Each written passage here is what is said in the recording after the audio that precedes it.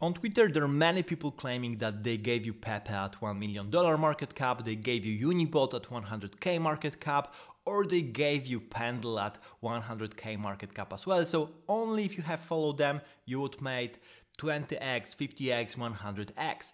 So I decided to actually go through my channel and see all the narratives I played into, I talked about, and go through actual data and see how much you could have made if you bought at the moment I have talked about a particular coin and sell at the very top. Of course, nothing here is a financial advice, and of course, prior results, historical results are not indicators of the future. I'm only trying to be educative here. So the most important thing to remember is that it won't necessarily mean that you would get those profits, especially that for some of those coins it's easy to buy even when the narrative is starting to unfold, but it's much harder to sell at the proper time. So for example, I bought PEPE pretty early on. I could have made 20x, but I didn't. I did like 5x on PEPE because basically I sold too early. Of course, nothing wrong with that. We'll go through different strategies on what you can do, but basically this whole video will be looking at how a narrative is forming, when you can jump in, and basically when you should exit, and talk about different exit strategies as well. So let's get started. Again, there's huge disclaimer here. Nothing here is financial advice. Do your own research always. This is on my Substack, on my newsletter. I have put together all the data and publish it, so the link will be down below in the description. You can subscribe to that. I'm going to publish more things related to data and statistics on my newsletter. So basically, let's go through how it looks like. ATH means all-time high. But all-time high after I covered the coin on my channel. So for example, if the all-time high was actually before I mentioned the coin, then actually I'm looking for the next highest point. Now X is the multiplication that you would, so the actual multiplication you would do on your capital if you enter at the particular day I cover this coin on my video, and then exit at the ATH. So this really assumes that you time the market perfectly, and of course everything above 1 is a gain. Everything with equal to 1 is usually a loss, especially if you compare to the now prices. So let's get started and let's have a look at what happens. So the very first narrative here was AI coins, artificial intelligence. So that was based on GPT-4 launch. So GPT-4 was added to ChatGPT basically at the end of the year, at the beginning of the year, and by the end of the year we already have ChatGPT 3.5, and people got very excited about AI, and that excitement flew into crypto as well, and that's why people started to dig older AI coins as well as finding new ones. And I did my first video on January 10th with larger AI coins. So this is what I covered basically. I covered SingularityNet, Chain, Fetch AI, Cortex, Fala, and DeepBrain. Those 6 were all older coins. They were existing before this AI boom, and the multiples on them were pretty good. So actually, if you were to buy, for example, SingularityNet on the day I covered it on my channel, this was the biggest winner of the whole bull market here, the small bull market for AI coins. You would do a 9x. Even if you buy at this particular time and held it till now, so 28th of July 2023, then you would still be profitable and you would still do something like 4x here, as you can see from the price right now. So this is really exciting. This is probably the one of the best bets here, and we're going to discuss that, how you can actually get it. But if you look at the other shots here, then for example, DeepBrain would give you 5x almost. However, if you were holding it till now, it would basically you would be basically equal. Some of the other coins are also performing pretty well. You would do like a couple of x. However, if you were holding till now, they would basically be pretty much stable. You wouldn't lose capital, but you would probably be close to the same amount that you put in, which is also a good news. It's not like a 50% discount. So when it comes to larger AI coins, actually all the things I covered were pretty good shots here. And gave pretty good multiples, especially if you were able to short around the all-time high. Myself, actually, I have bought SingularityNet on one of the exchanges, but I bought it way before 9x. I think I did something like 3x maybe. So even though, you know, I'm super into AI, I'm doing AI consulting on the side. Even though I'm super into AI, I still didn't manage to hold it through and believe that, you know, it could go to 9x, and was happy basically with 3x. Another thing to look at, I did a video also on February 7th about smaller caps, smaller AI coins, also covering then BitTensor a little bit later on, MacPepes a little bit later on, which was actually MacPepes for AI meme generator, not the PEPE coin, which will come later. And also I covered Render Network, which is pretty big one, but it's more on the GPU computing and rendering stuff. So this is the table that I got for those coins. And as you can see, the multiples here are much lower. So even if you look at the price and the ATH with those smaller coins that I cover later on, so actually 7th of February was actually a week after I covered most of the AI coins, or actually a month after, I think. So if you go to, yeah, it's a month after, because I covered those on 10th January and then I came back to AI coins on 7th of February.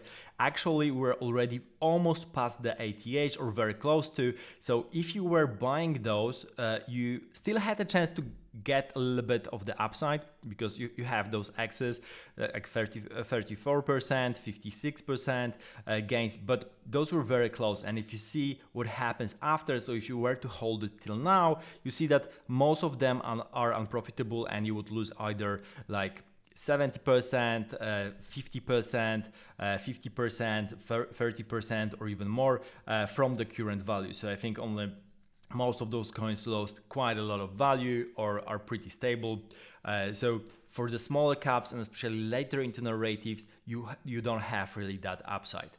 So it's also important to understand when it's the end of the particular narrative, and the February was actually the end of the narrative for AI coins. Now, meme coins were really fun. I really like meme coins because they are function of pure attention. I really believe in meme coins in the long run, and I think they are actually one of the best use cases for crypto because of the fact that their pure role is to grab attention through entertainment. And I think the best comparison is the way you compare it to like games or movies, where actually the only utility you have from a movie is actually some kind of entertainment and maybe a little bit of education. And this is the utility of meme coins as well. So I'm super big on meme coins actually. So the meme coin season started with PEPE on April 18th. Then you have Voyak, and I covered also a bunch of different coins on April 19th. Then Turbo on May 5, Bob on May 6, Ben on May 8, Harry Potter Obama Sonic 10 Ino on June 4th. So that was one of the latest one. And then I have PEPE 2.0 on June 30, which is like the third wave of meme coins actually. Because you basically have the wave number 1 with PEPE and Voyak, and those smaller coins. Then you had Bob Ben for the wave 2, and then you have Bitcoin and PEPE 2.0 for the wave number 3. So these are the results. For the PEPE itself, for catching the whole narratives, I was pretty much early, because you could do as much as 19x. And even if you were to hold it to this day, from the moment I mentioned it, if you see the zeros properly, there are 6 zeros here and 5 zeros here, which means that it's roughly 10x. Even if you bought it at the time I mentioned it and hold it till now, so it's still like very proper gain on PEPE.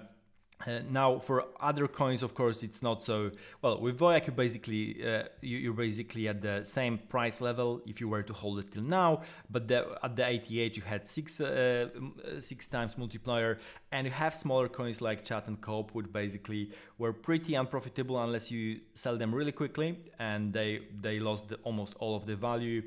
You have Aped, which did a little bit of uptick and then go down immensely, like 95%. Turbo did 7x and then went down like 90%.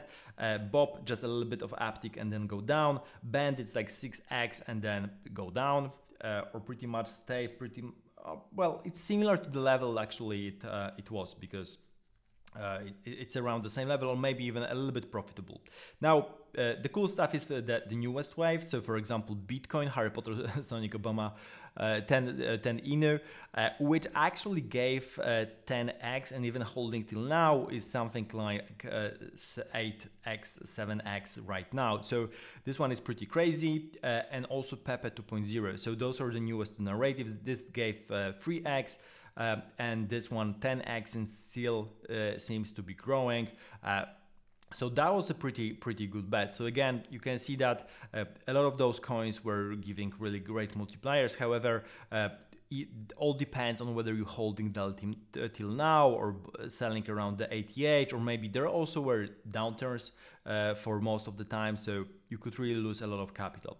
But we're going to discuss what kind of strategies you could take seeing the results of something like that. Now, another narrative that emerged around February but was quite silent at the beginning and then started to grow into June was liquid staking derivatives, so protocols that are built on top of staked ETH like Lido and Rocket Pool.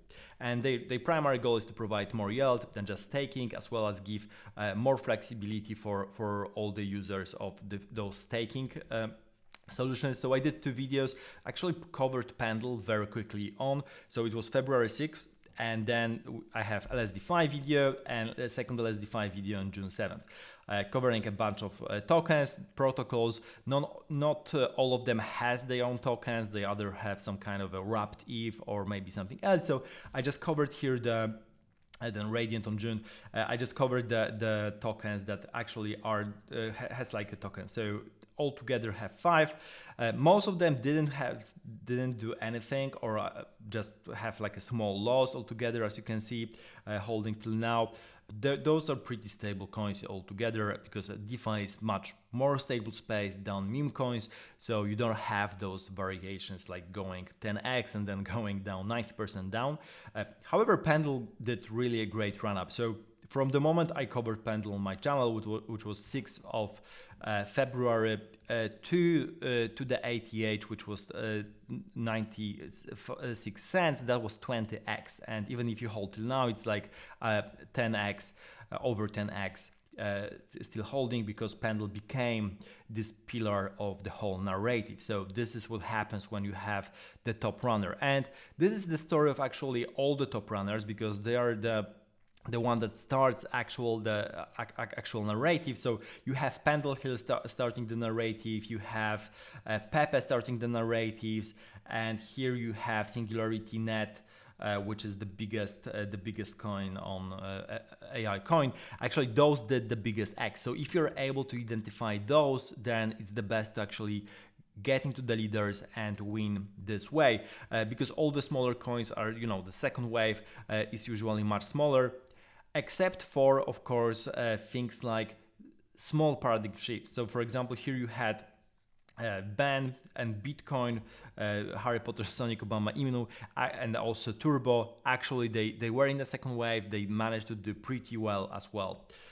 So this is the LSDfi's narrative, and then we have the final one, the current one that I have just covered like 10 days ago, which is actually not early enough. I actually had UNIBOT on my list for quite some time. This is Telegram bots that help you automate order airdrop hunting, trading, getting information in one place. There are a bunch of bots, and I think like this narrative will be coming back a lot, because we're going to see a lot of automation, and this also plays well into AI narrative as well, because if you add AI, then of course you get different kind of automation as well. So the leading project here in this narrative is UNIBOT. I covered UNIBOT on July 19th, so like 10 days ago. We have airdrop bots on July 18th, so a day before that, Loot Alpha France.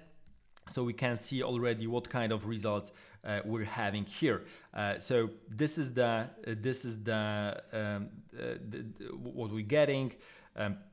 It's basically UNIBOT doing 2x since I covered it, still, and 2 point almost 3x since I covered it. We have Loot doing 2x, alpha doing 2x and the small uptick on France, but then going down.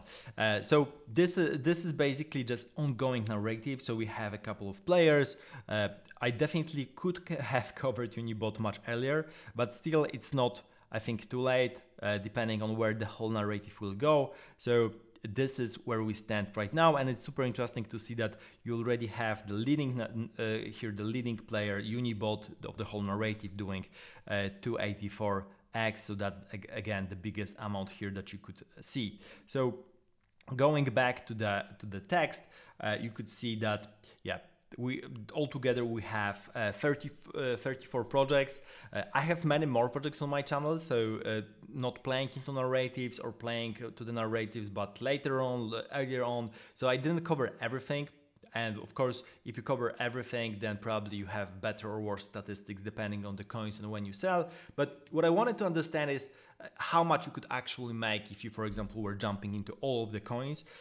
And for example, I was assuming first of all that the strategy that you're taking is, for example, you want to get like 3x, and once you get 3x, then you sell, and if you don't get 3x, then basically you hold till the end, and basically it's becoming worthless. So for example, if we choose to be 3x, then basically there were 12 projects that did 3x or more, and assuming that you lose everything else, the profit is on 12 projects, so 3 times 12 divided by 34. This is the number of projects, so 36 by 34, we get 1.058. So I'm assuming also that you put the same amount of capital into each of those projects. That's why I'm not multiplying by any number of capital, because basically if you put like $100 into all 34 projects, this is what you're getting. So this is basically you do 3x on 12 projects, and on all the others you do nothing. So in this case you would basically gain 5% on your total capital. So if you invest like $3,400, putting $100 into each of those coins, then this would be the gain.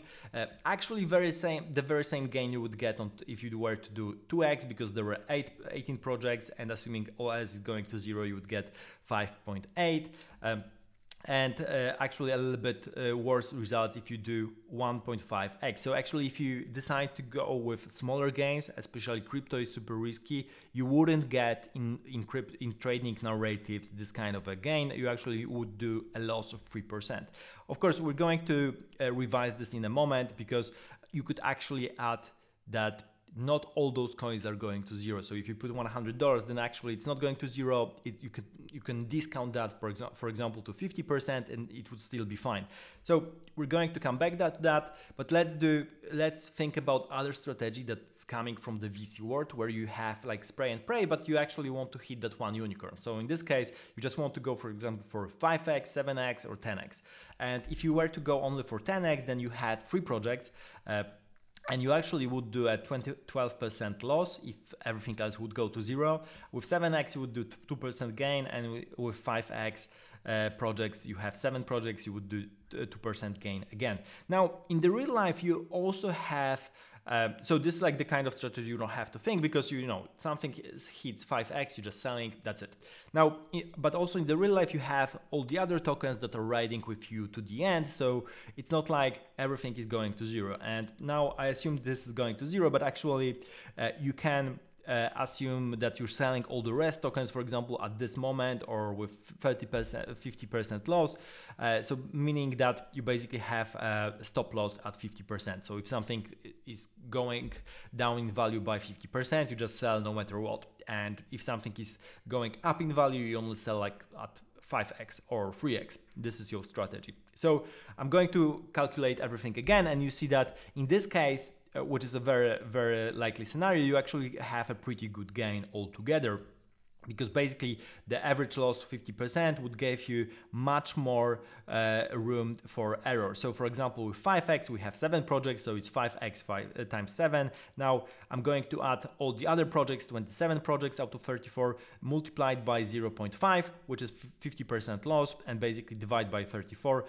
All the projects I'm getting here, 0.5 divided by 34, so 1.42, or a 42% 2% gain. So this is pretty much a substantial difference. We previously had only 2% gain. Now adding all those tokens that we have in our wallet, assuming we bought everything, we actually have some kind of a gain, which is much more substantial. And similarly for all the other coins, as you can see, the best results were for 5x and 7x. And then for 10x we got 33% gain, for 7x we have 45% gain, for 3x we had 38% gain, for 2x 29% gain, and for 1.5x we had 14% gain, which is still something, which is much better than having a loss. So altogether, all those scenarios, all those strategies made you a profit if you jumped into every kind of project, sold when they reach like 50% loss, and then basically sold or 50% loss, or to get to the profit of the particular X. So of course, this is only crypto, and because of the variation, this kind of strategy could never work on like Wall Street, because stocks usually don't do like 5x, 10x, especially not in a short period of time like that. And also, most of the crypto do not do like those kind of crazy multiples. It's only about narrative trading. So it's only about identifying the current narration, current story early on and jumping in. So this is what's important, and actually this is, from my perspective, this is very similar to the VC world, where you have where startups can actually do this kind of crazy multiples also in a pretty short period of time, and this is how actually VCs are investing. They want to have, you know, the best projects do for them 10, 20, 50, 70, 100x, because this is what in the end makes the whole fund return the money to the investors, and in this case, in the case of crypto, this is also what makes so great returns. However, it's still about identifying the project correctly, and everything here depends on those projects. So this is a fun exercise. Again, it seems like I've been identifying the project correctly with the leading projects, identifying them also early on, of course, because I just, you know, everything here is based on the actual videos on my channel, so you can verify everything, you can verify the prices, you can verify the dates. I really wanted to, you know, go through everything and see how results are with what I'm doing and whether it makes sense, because I'm really huge on like narrative trading, and I think this is like the best thing for crypto, where crypto is this mix of, you know, having different narratives, having people attention shifting from one kind of tokens to the others, and you really have to understand the social economics behind everything here. If you like this video, of course, subscribe to the channel. I tend to cover a lot of new coins, because new coins, new narratives, they keep on coming.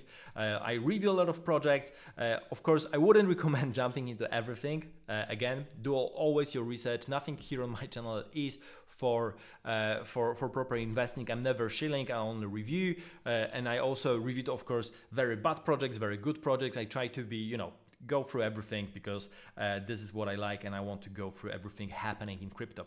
So of course, subscribe to the channel, subscribe to my Substack if you want to have more data, and if you want to have short pieces of content, then go to my Twitter and see me there. Thank you for watching. See you in the next video. Goodbye.